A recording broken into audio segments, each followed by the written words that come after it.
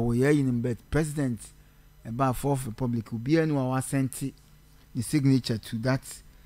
you know and the chairman of Parliament Constitution and Legal Affairs Committee of Parliament ye Kwame Anyimedi MP for Konongo a friend Honorable Kwame Anyimedi entry now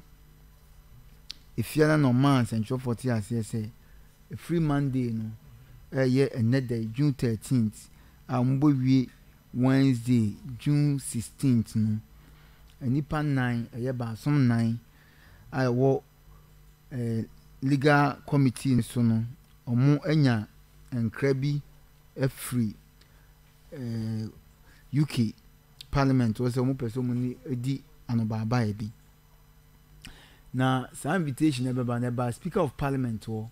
the ba Speaker of Parliament one also forward ma committee no committee no nipa 9 no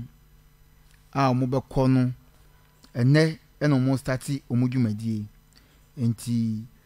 ene no ti said the kan dwumadie omo be die no more no be center on LGBT insensam so omo so mo hwese nipa rights enti SK a very very dicey issue when it comes to LGBTQ+. Because say last week you better na you can say minority they say even that bill ne cry no ache abedi committee ni say more than 3 months I am ran so say ba ebedi one more than 3 months I say na just a feeling e ma me kwa mbechire mu say yes this say bill president Belly and I say or the be na attorney general so Belly in the parliament and I want 3 months grace period say committee different word now we the private member bill the private member bill ni dey they need a year the ama you Anyimedi kro ya be kire mu say omo hwe omo wie open discussion na ka say omo be fa line by line clause by clause no ma hwe because it should be able to stand the test of time so mo dey sa be we man be e pass man be lo e say it stand the test of time ntenye se bibia keke ene ye nkrofo bi so ehun say you more right in this wo ba be ya de na wan hwe ni ye vis-a-vis yen ye religious ya boss ane man empes ane man this ane man we no ye ane man ne kan di nti so mudi ne pumasi bresi ye ansana omu abeka enwo asema na so mudi aba parliament for intimi sure say omu kwei no they are also going to tell them say Ghana so yes stand ni because who broni kokko no onye awade mienu ntumu awade mienu ye wachiwade nsa awade mienu ye wachiwade nso so dia ye UK ntimi nware mienu be ware fufa ji se waja awo ye no be ye hanom no ye nananom ha be sinne e wa ha obi ware mienu a enye bone be omo ho nti wusu ntimi nka say se obi ye gays ne lesbianism na wo de be sha ye kon ye sovereign country tini say sa ba nine kuo ya ekoi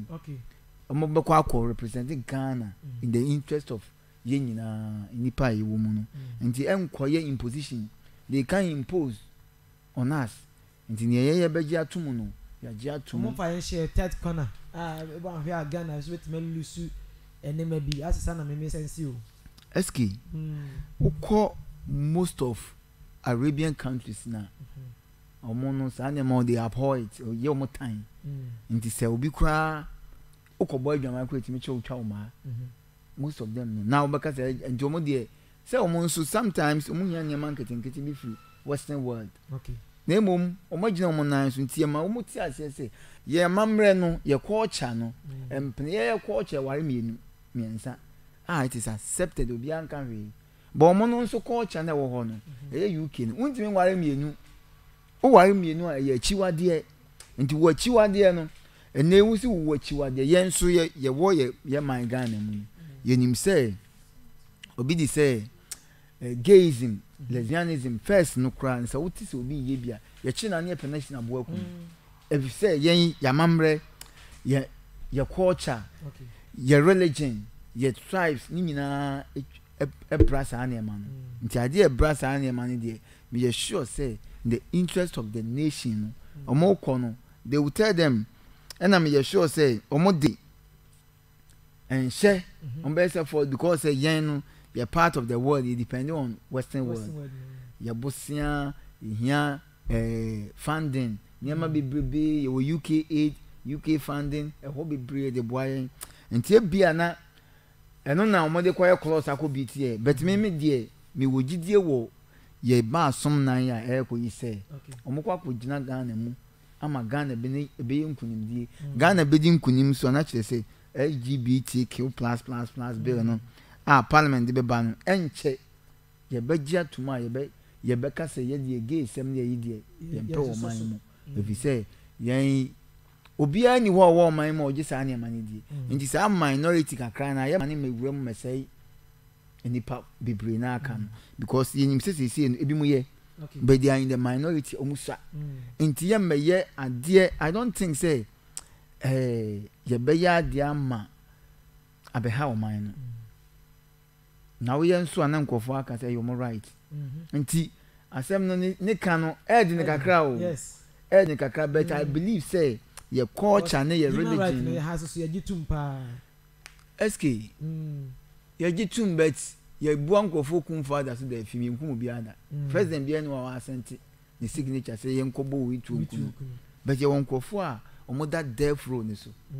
Just sentence of death penalty. Be sin since 92 yenkum bia. Omo dem. Into acquire life imprisonment no. Even though a court of competent jurisdiction a sentence omo say omo ko dem yenkum omo. Yemo mu tu yenkum omo. Na mom from since a fourth republic aban bia no president bia no wa sign see yenkum omo. Nti enso see ye emrana di omo. Nti nya say emre bi nti emra no kan bi no omo keka no ho asem so bi o enye only gay LGBTQ nko a no so e kan ho bi wo kai se na nsen sei ye hu se enkran sponsors of anti LGBTQ plus ne di ayi bi kobo ekosi billboards yes kese ema yewra Sam George kra kan say wo say yewra dan pare say onkutu mfiri ho no on say SK say no right no and then I'm say ye man you any ye mofre you right that you be call left no and then no man no ye huna man okay now this if mama in SK me this from na me dey me say our leaders our parliamentarians ye nyina ye yetia we don't support LGBTQ plus nti omunye ade a be boa yen ama ye hu say your culture your identity niema edi hu say Ghana for ni Africans ni no ensho ma wiase nyina hu empo ebe koste ye kura omunye okay me da say British man ate de kano or communication officer de ma NPP office north the honorable Ali Yahaya wa ha say communication officer de ma NDC e wo office north honorable ma che ya eja so ho ye de me ho ye then yes now so weekend to say weekends na ye bi obefa bia na manfo complaining ahokira ye president Akufo-Addo ne Dr. Bawumia Akwakofa de abatu Ghana fokun so a itwe ho a enhwa yo mate na manfo complaining mate omo complaining say akuyafo no bi so complaining so omunya naka photos no dey eno so wo pende na to the until LGBTQ UK Parliament so I invite ye from your sons and nine UK yenti we yo SK meda wase na machia ye Cruise FM atiefo nyina na machia ye Chinyama Nyoku NDC fo michie obibia ye Azuma ye NDC executive wo konko michia no na machia konko fo sanofo nyina michie obibia ne adaje amanya mutie eye Cruise FM ene anopai mechia party paying for free regional constituency ebesi eye branch michie obibia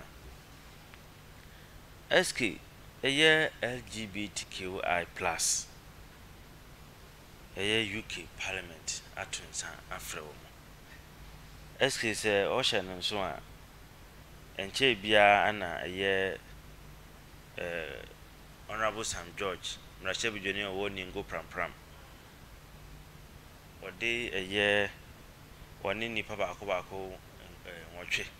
eye 8 other MPs omode private members bill at the parliament se be yanka parliament enhemra keten se sa LGBTQ+ no untimi practice no Ghana hanu last week a minority in parliament eba bonte be woni a president any parliament especially the majority leader ne speaker of parliament ne say so man hwema ya mpasse sa bill na henceforth nya dia aban no e de bill bia ba e be pass eske enforce action speaks louder than words enye de president Akufo-Addo dina no beka enye de Union British dina no beka no Cruise FM ana Ghana fo ye hwa na yiti yesi empe LGBTQI ewo ha na yempe no so nyesi yakana sa aban wa na mo bi obetu ebitimi ensure say ade na yesi yempe no bebam number 1 na osenka aban na ankasa na efiri nipem ede bill ko parliament aban na bunani aguso wanye minority MPs enye omonko a MPP fo bi ka ho aye but NDC fo na lead na waje bill no dia hye o dex ase obu ani aguso eske wonim say bill we LGBT car bill no ebaja yi levy enso die ntina ya pass yi levy ande yam pass ye se no mo se no ye private na we so eye government no dey enti emu dia hia Ghana fo on say yi levy ne na Ghana fo bitia meboa enye mi na gitu yes LGBTQI no mi hu say MPP fo bi aba out openly aba beka say they are opposed to that bill. So what is then say if that is the case there, then what is preventing them from passing the bill? Maybe a basa bill we na me kama say me say mpemfo kama say me say dua man ho kwanya ana ewo edore wo ansa na ewo betuma adore odua bi mu na dua no tokuru dem o kai say president Akufo-Addo nya akwanya ko Al Jazeera ansa ntrofo bo pin busa no sa LGBTQI+ kwansa mo Ghana the okan ye ne say it is bound to happen na UK honom na Ghana o matun san fra Ghana parliamentarian say o mmra no UK hono o moje sa ntrumu no tum say o ya we ama president Akufo-Addo kra ka say bra na o ya akola un say o no wonyini wo UK United Kingdom ebra na o ya akola na eni ho but ebra ni pakuo bi ka omo ho bo mu a omo shaase a omo eka ho nsam sese ya jetum nti in effect no na o pa se Ghana for so pese ye gituma bafu ko bi nka omo ho bo okay eske eno a o kan sa asam no anche ana ye te se eye 2020 nanka ewiase nyina sa LGBTQI+ for iku kese pa ombe ye nhemu wo Ghana ha me nam so mo mbe ye ombe high offices nya ade kura enimu na nyame ncha de COVID-19 ba ya saa ne ma we nyina ya nte ho asembi eske enti no aban na nkasa president Akufo-Addo aban no na ho fama se okunde atia saa LGBTQ an omano no mo de ka no kwa saa eske hwese sign post ya omudi kosi taman oni say before say obetimi di signboard asi kwan ho no just oje permit from district assembly tema metropolitan assembly no hwan na wo ho enye president Akufo-Addo appointee na wo ho nipa na wo de besi ho no die ntina it has to take some George our MP for Ningo Pram Pram and yet Temakra and yen in persuasion is it. Say, ye be friends, some George ye, Brabe say, ye see, you are adding to a yarn report to Amma MC, okay, and I yarn report to Amma Akufado. okay, Some George in the MC, one would to me say, or call saying ye bill being free, a billboard being free on. In this animal win, you know, Chow said. Kufado any MP before Moshe and Crofonase. I know Moon na Omo who said Ghana for the door na peno. Omo ba ni no ma be kind of trasa. And yes, sir, a year honorable and Yima do anchi. Our year chairman for constitutional legal affairs or parliament. Dear Nissini Quine. Sir Obershema ya passes have been when 10 na. Obi bia e be chi no se o di sa duma di nyede me famra kwan so di e besre Akufado e bra eski Ghana fo ho kire wo mo na ye tam sika twitwiri di ese di kosi national cathedral eski na sa abre kro na wo man mu ye discuss LGBTQI. Intimin si su dua say ye je tuma na ye njintum. Eske where from this hypocrisy? Okay. Who say hypocrisy? Eske. O sen kasa bre nkasa LGBT+ ka Ghana ye hu ye standard da. Ya sha ho mrade ato nchen kora na ye koyanim. Na ye gina fa ba ko say ye si national cathedral.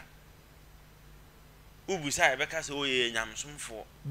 na efanfo froso so yesa esoso LGBTQ+ ma omutimi nyankukuduro ko high office omutimi nyankukuduro esi signboard yes emra na de eye adwuma yes so omoso eske si en so omoso a adente na yam pass bill no madi kan ka se na wo senka Akufado na na de bill no ba wan fa ma NDC for edi aba die na si ne kwan so obe pass bill no na ye di woni ato nche na ye ka national cathedral sama na ye hu se ye nyamsomfo ntina ekom de ye kra ye se di scale kusi nyamdan okay na efa ba bi ye si ye di taxpayers money ye si national cathedral efa ba bi so na ye san to na ye discuss ye LGBTQ+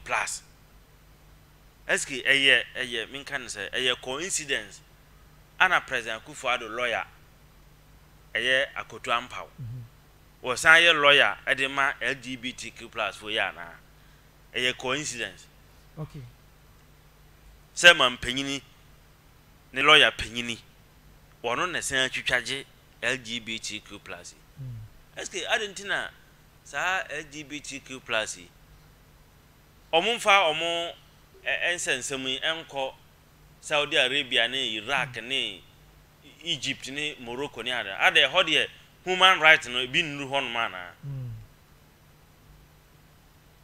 human rights bi nru hon mana now they say for me nti e best represent Akufado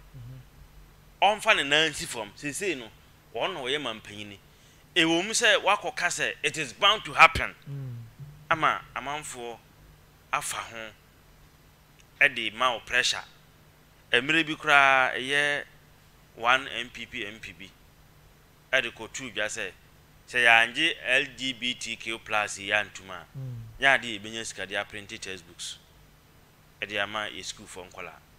ubeka ya since 2019 ye scrapo eye old textbooks no ye say de ni huan bai e be si de ntimi printe na de syllabus e ba ye no na omo de comprehensive sexuality education ashim omo a che Ghana for say eye sex eye right obia wo kwan se o choose kwan o person of faso have sex okay ni nyina eye under the cover of say sa human right we MPP aban e hihya ase me da say wanabo enti yesre wo mo yesi ye mpe ahon keka o mo de pass yi levy no omumfa sa ho kan mu kakra bi kiti bi ye mpani na akra kitua bi so omo keka kitua bi a eske sa bill we be jatum ama the next time I better hanom no na ye kasa ya jeli obi unim se sa bill we gitum e betuma jeli obi up to 10 years for engaging in sa activities omra no wasesa eti next time I better hanom no na ye ka nipa dodo a ya jeli wo mo ne kwan ya do mo fa so eni ade okay. But I say, Honorable Ali, Communication Officer, the man, NDC, and I think and the LGBT, both directors in there, or more comments, no better than the share over YouTube, CCA, or when you are downloading the film. The second topic, now, young queen. Original, second topic. Eski, answer na, my second topic, and say, when I was speaking on this topic, I mean, I'm in politics, but Ali Yahaya say oh politicizing no but my main cancho eski ye frɛ papa bi Andrew Solomon or ye gay man or ye bema or ye writer or ye author eski watro books bebree